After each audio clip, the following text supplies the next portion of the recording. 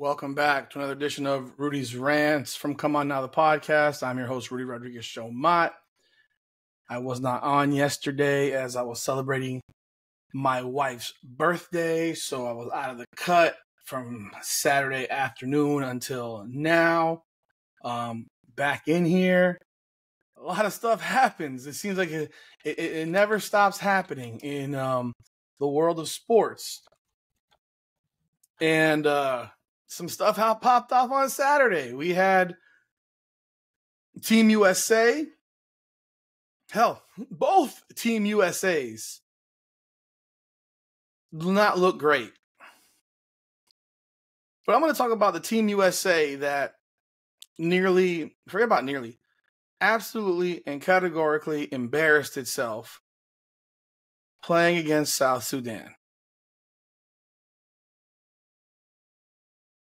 The U.S. was able to come away with a 101-100 win as LeBron James hit a driving layup with 8 seconds left, and Carlik Jones from the South Sudan missed a wide-open 7-footer that he probably would make 9 out of 10 times. And then the putback, which looked like it would be a putback dunk, the rebounder hit the bottom of the rim, which caused him to lose the ball. But that was an absolutely atrocious performance by the United States. And it's really growing tired. They just don't take shit seriously. And it makes them unlikable. You have these other countries, they're playing as if their lives depend on it. And the U.S. plays like they're just showing up to LA Fitness. You're playing for your country. Your country, to these other people, matters more than anything. Unfortunately, in the United States, it doesn't seem to have that same meaning to players that play for the U.S. They look unprepared. They play with very little effort. They were a 43-point favorite.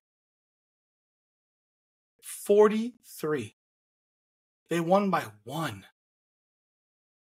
That's a loss. That's not a win. That's a loss. I'm not saying you gotta beat everyone by 40. But God, dog, the South Sudan, who you are going to play again in pool play on July 31st, I tell you right now, I don't know what to think about the U.S.'s chances of winning a gold medal. This team is beatable. Like, it's really beatable. And it's beatable because they don't know how to play together. It's beatable because it's a me instead of we. They don't play a team concept, a team ball concept. They're soft as butter. But that's what's happened to U.S. American basketball. The one thing that you never had to concern yourself about in the 90s was toughness. The U.S. was tough. The NBA was tough. Today's NBA is soft. And it shows in how these guys play. I have it off right now, but right now they're playing Germany. They're up 7 at halftime. I don't care if Germany has a few NBA players. I don't care if Dennis Schroeder is the point guard for Germany. I don't care about Mo Wagner and Franz Wagner and Daniel Theis and all these NBA players. These guys, realistically, they're journeyman NBA players. Franz is going to be, which one is the younger one? Franz or Mo? What, the younger one, I think it's Franz Wagner. Franz is a good player. Franz is a pretty darn good player. He's a darn good player. But overall, these aren't stars. Franz Wagner's not a star. He's not a top 30 guy in the NBA. Schroeder's not a top 30 guy. Mo Wagner's not a top 30 guy. Daniel Theis is a role player. These are role players. Yet they're only down 7 at halftime. Now it could obviously change. But my God, when you there's no sense of urgency with with Team USA. These men don't take this stuff seriously. They like it, but they're not. They rely on their talent and not enough on playing together. You're too damn talented to look like this, but you're soft. You get punked. Carlik Jones was the 2023 G League Player of the Year. If he's not on a roster next year, I'd be shocked. I'd be absolutely shocked if he's not on a roster in the NBA. Because he had a triple-double against Team USA. 15, 11, and 11. And if he had 17, South Sudan would have won that game. Because that shot he had, I thought, was for sure an easy shot for him. And he missed it. And he just put too much on it. But it was, Anthony Davis flew a little late, but that wasn't Anthony. That was, he just missed. But I don't want to, this is embarrassing. Like this program, the United States of America, as a basketball power, you know what? It lends credence to what Noel Lyles said a couple years ago. He says, world champions, best in the world.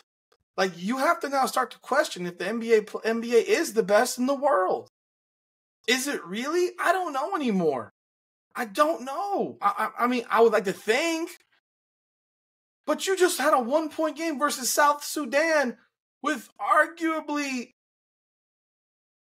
11 of the top 20 players, top 25 players in the NBA on your team. And there's not a top 25, there's not a top 50 player playing for South Sudan. Like, come on, man. It's crazy. It's crazy. Yeah, there's guys that play in the NBA and play college basketball. Like, what are we talking about here? What are we talking about? Like, this is becoming a joke when Team USA walks on the floor. And the shot that LeBron James made, I mean, my God, that was as bad a defense as could be played on that last possession in that game, because he played him right to the rim. He gave him a beeline to the rim. Yeah, that was a very bad defensive play by South Sudan. You got to force him to the help, not force him away from the help, and then he has a beeline to the rim.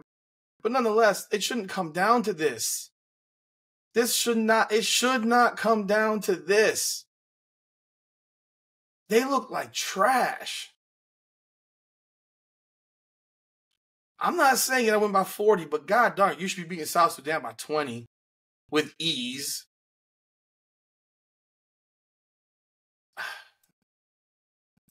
The United States of America has a lot of work to do.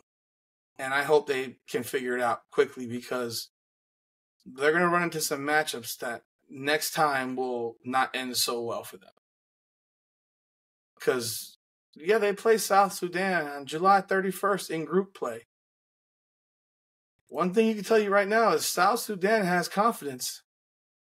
Now, of course, you could come back and say they played the best game they could possibly play and they lost. But at the same time, you have to give them credit for what they did.